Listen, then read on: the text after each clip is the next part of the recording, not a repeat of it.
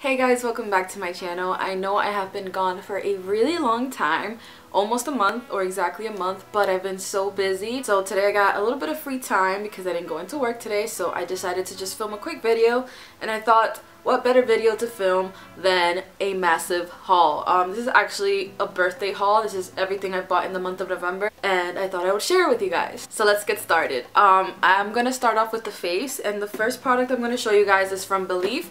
You guys know that I'm obsessed with the moisturizer, and so I bought this kit because it retails for the price of the moisturizer itself.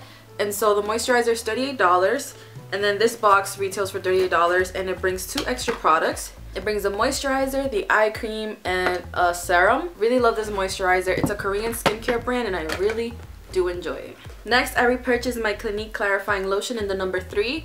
I used this more when my skin was oily, but I still use it, and I feel like it still works pretty well for my skin type. And in the winter, my skin tends to get more oily, which is weird. Usually people's skin gets drier, but mine gets oily, so it's been working amazing. So I've never tried the sheet masks from Sephora, and so I decided to purchase one of them. This is the avocado one. It's supposed to nourish and repair your skin, and so I got it so that I could try it, and I'll let you guys know how I like it. I also bought another Ole Henrikson serum. This is the vitamin C one. I have hyperpigmentation, and vitamin C works very well for dark spots, and so I gotta buy something for these dark spots, and this is one of my favorites. So I've been loving this new primer. I've already tried it, and it's amazing, and it's such a different consistency than other primers I have ever tried in my life, and it is the J1 Jelly Pack Primer. It's supposed to have skincare benefits, so it claims to firm your skin and improve its elasticity, and it is also supposed to smooth out your pores. And I must say that this is the only primer that helps with my smile lines. This is just amazing. I love it. I highly recommend it if you are willing to pay the $42 for it. I also bought another MAC Pro Longwear concealer. I really do love this concealer. I especially love it because it has so much coverage, but it's not heavy, and I don't find that it creases like a lot of other concealers. So the last item I got for the face is the Urban Decay All Nighter Makeup Setting Spray. I love this stuff. It actually works, at least for me it does. Okay, moving on to eyes. I purchased two different mascaras. I got another tube of the Too Faced Better Than Sex Mascara. It's not my favorite, but I love the way it makes my lashes look. The reason why I say it's not my favorite is because it flakes on me. But I find that when I mix it with another mascara, I don't have that issue. So the mascara that I've been loving to mix it with is the Urban Decay Perversion Mascara. I also like to mix it with the, what's it called? The Benefit Roller Lash. I feel like it gives me the most beautiful lashes. And so I got these two. And then I got the CoverGirl So Lashy Mascara from my Vox box, which is horrible. I don't understand the technology behind the wand. It makes it really hard to apply mascara. As you can see, it has like a little ball, a spiky ball at the tip of the applicator, and it's just really uncomfortable to apply mascara. I don't like it. I don't recommend it. I do get these things sent to me for review, but it's just not my favorite. I'll leave a link down below for Influencer in case you guys want to sign up for that. Moving forward with the eyes, I got another pack of Salon Perfect 615 lashes. These are one of my favorite lashes aside from the Demi Wispies. These are so beautiful, and they are long, but they're not dramatic, and it just makes your eyes look so pretty. I get lots of compliments when I wear these, and I highly recommend them if you can find them because they're always sold out wherever I go. Okay, so for this month, I've gone palette bananas. Like, I've got so many palettes, some new, some not so new.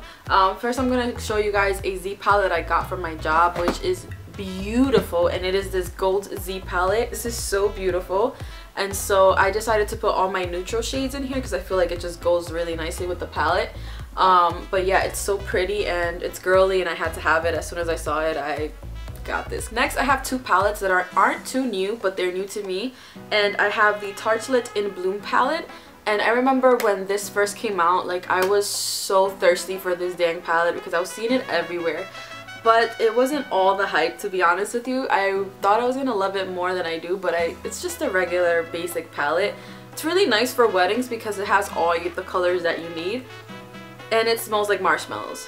It smells like delicious fluffy marshmallows, and the colors do blend easily. There's nothing wrong with the formula. It's just, I don't reach for it as often, but if you are looking for a good neutral palette, you're not a type of person that, you know, goes wild with their eyeshadow and you don't have a neutral palette, I do recommend this one over the Naked palette any day. Another palette that isn't too new, but it's new to me, is the Urban Decay MoonDUST palette. But yeah, this is what it looks like. It's super beautiful. I'm sure you guys have seen it all over social media.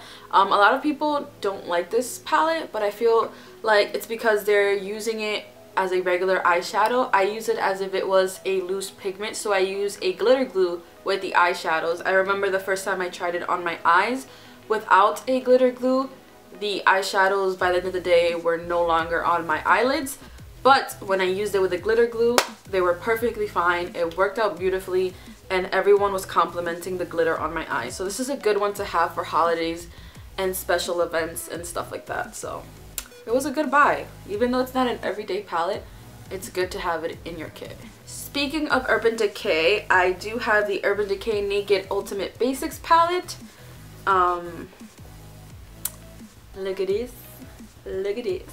I really do like this palette. I'm not a fan of the Naked palettes because I feel like once I blend all the colors into my crease, they all look the same. There's no differentiating what shade I use, and I'm not about that life. But I like this palette because I like a palette that has both cool tones and warm tone shades, and as you can see, this palette provides that for me. The colors blend super easily. They're super pigmented. I have no problem blending them out, and I feel like the quality overall is pretty good.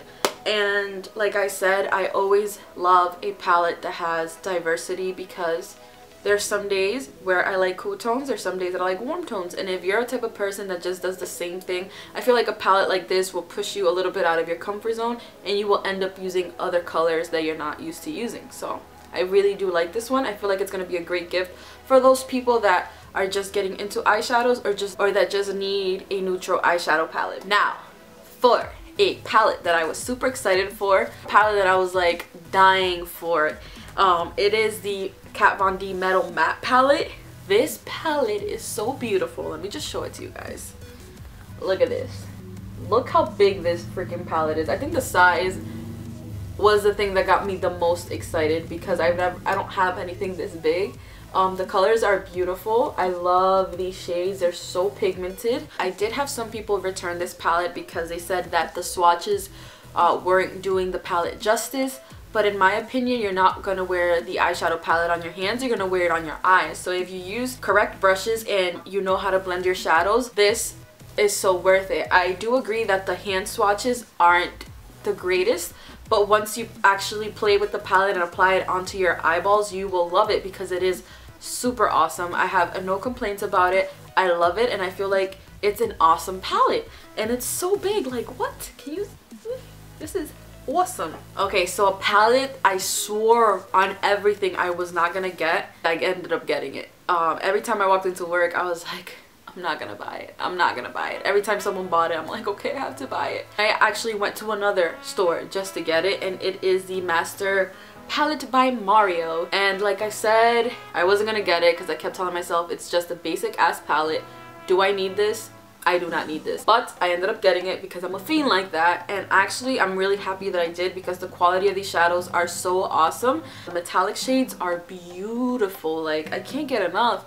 And even though you might have shadows that look similar to this in your eyeshadow collection, there's just something different about these. And I'm not mad at it. And I know that I'm going to use this a lot in my freelance kit because a lot of people prefer neutrals over wild colors. So I'm happy that I got this. Last on the eyes, I did get a Colourpop shadow. It's called On the Rocks.